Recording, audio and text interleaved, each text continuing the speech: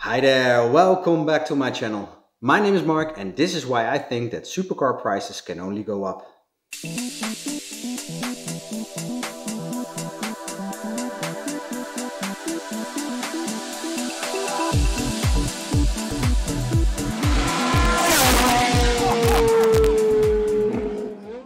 Well, I bought my Ferrari 308 back in the time when classic car prices were reasonable, pretty normal. Back in that days, you could buy an F40 for about 300,000 euros or something. And a poor man's Ferrari like mine will cost you only about 30,000 euros. And the truth is, that's only 10 years ago. These days, an F40 will do between 1 and 1.3 million euro. I just saw one for sale, the blue one, I think, or the green one, I don't know.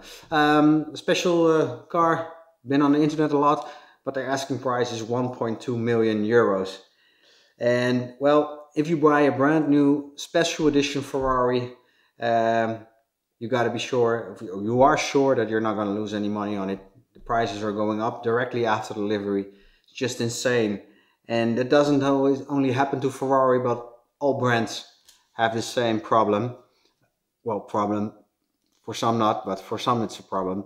But also for normal special classic cars have the same problem. If you go on the internet and try to find yourself a little MG or something, then you find that all these prices went up extremely. And of course, these numbers I'm talking about are based on the internet prices. The reality is that doesn't say anything about the sale prices, but the reality is that I don't think it's far off. Not as far as there's a trend in that. And simply, your money is worth nothing on the bank. At least here in Europe.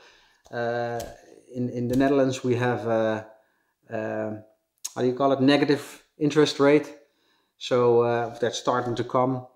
So that means that, well, you can better buy a car, because when you have a car standing in your garage that keeps the money, then you don't have to pay taxes other than the road taxes, and well, it doesn't depreciate in money. But now I hear you say, well, Mark, might be true, but wait until the bubble bursts. Well, I think it might burst, but I think it will fill up very quickly after that. And this is why.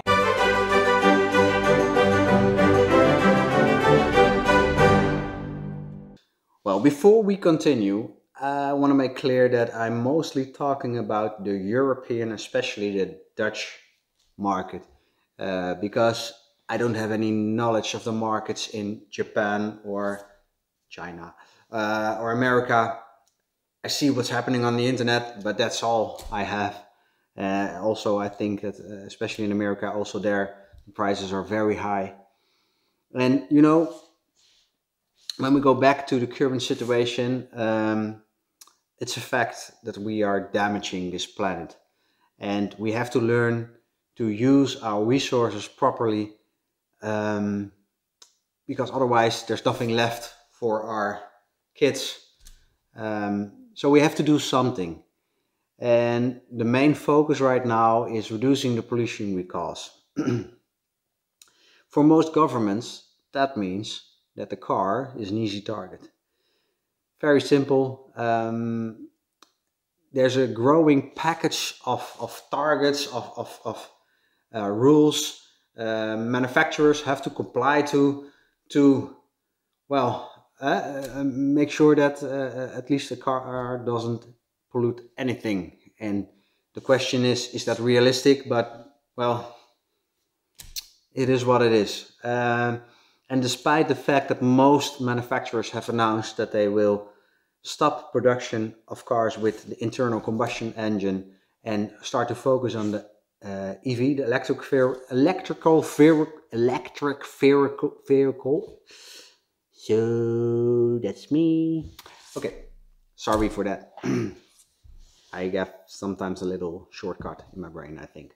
Well, but Manufacturers are leaving the internal combustion engine as it is, and started focusing on the electrical vehicle, the EV, we're going to call it right now, so I don't have to slip my tongue anymore. And I think they are forced to. It's not because they think it's the best choice. Many internal combustion cars introduced right now are said to be the last of its kind.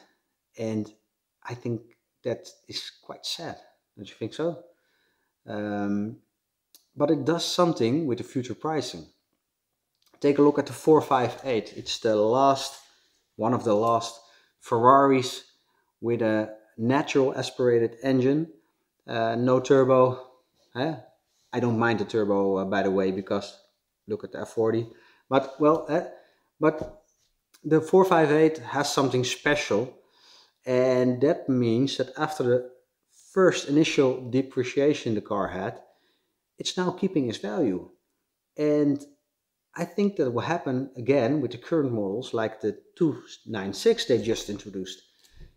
These cars are the last of an age, of an era. So they're going to keep their value.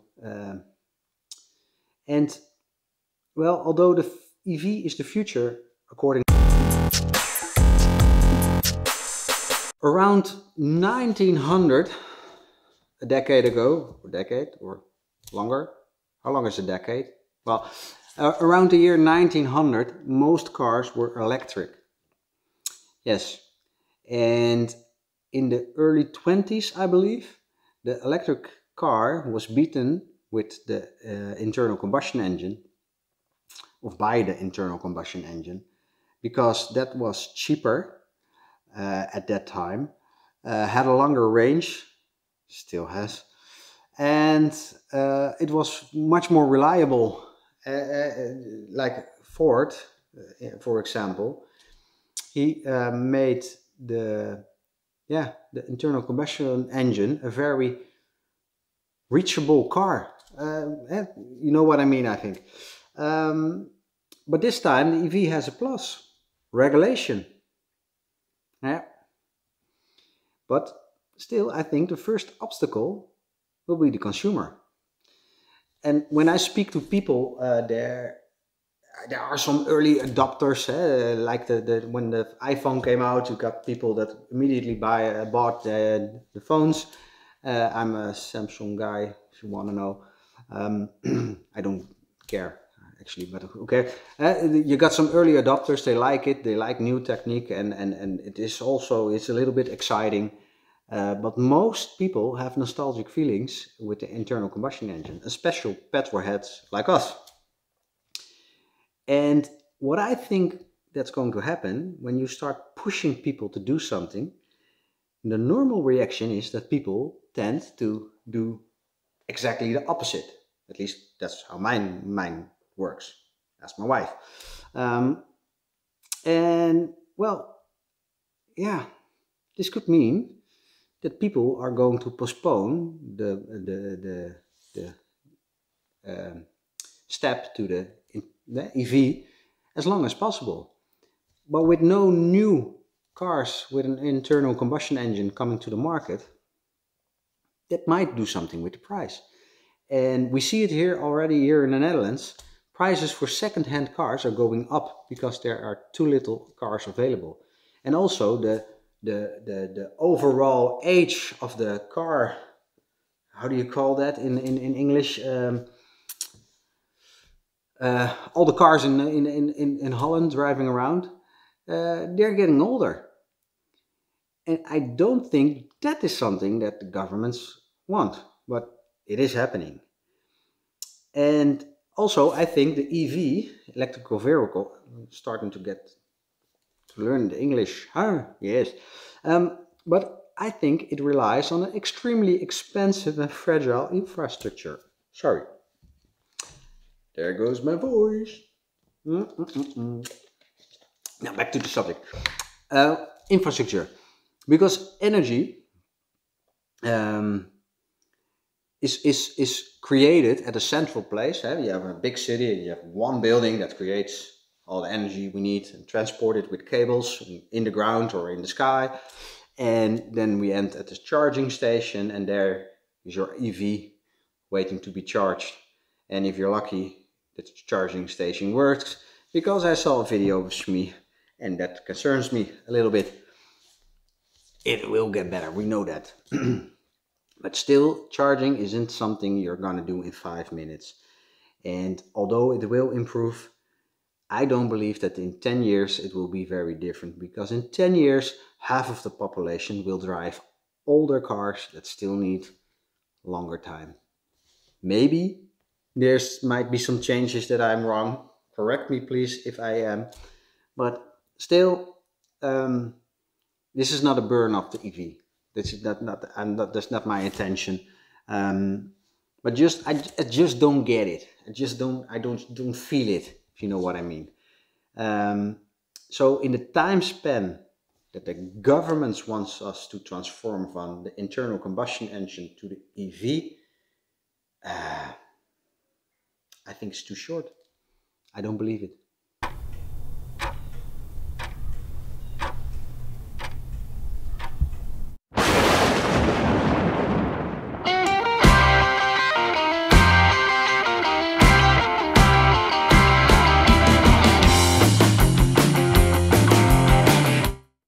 With the focus on the EV, I think they're forgetting something else, the alternatives.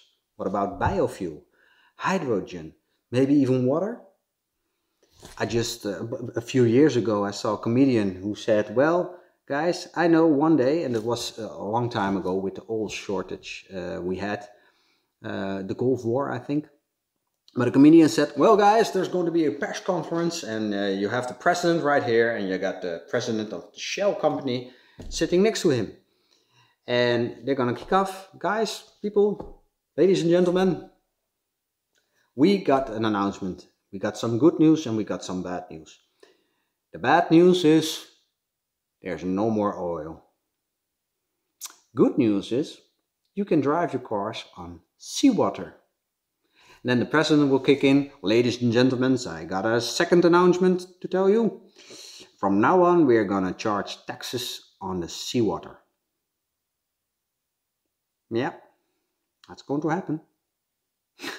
So wouldn't it be better just to focus on all solutions, not only EV, but also on, and maybe I think I am a firm believer that it's better to have decentral energy stations. So if you have one big city, I think it's better to have 50 or 100 or 1,000 different energy stations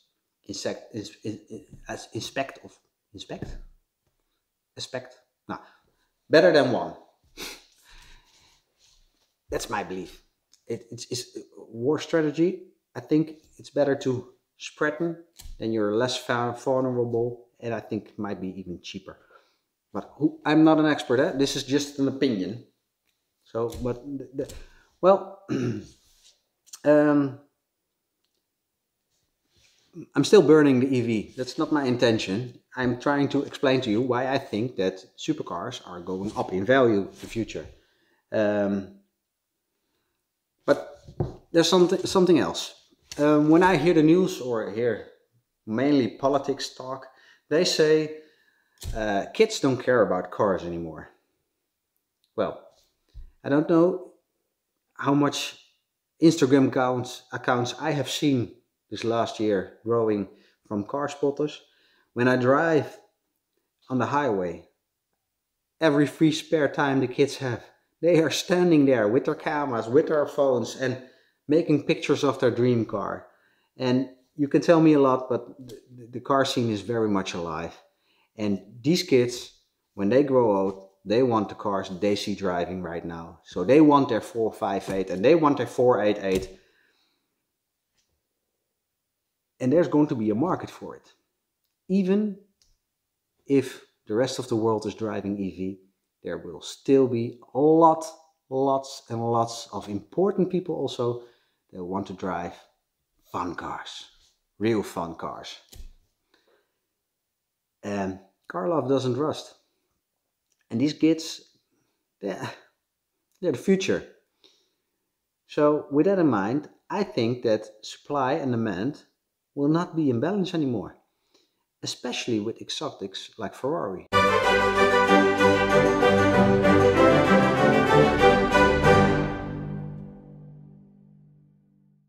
So again, this is just my opinion, what I think of the world, how I look at the world.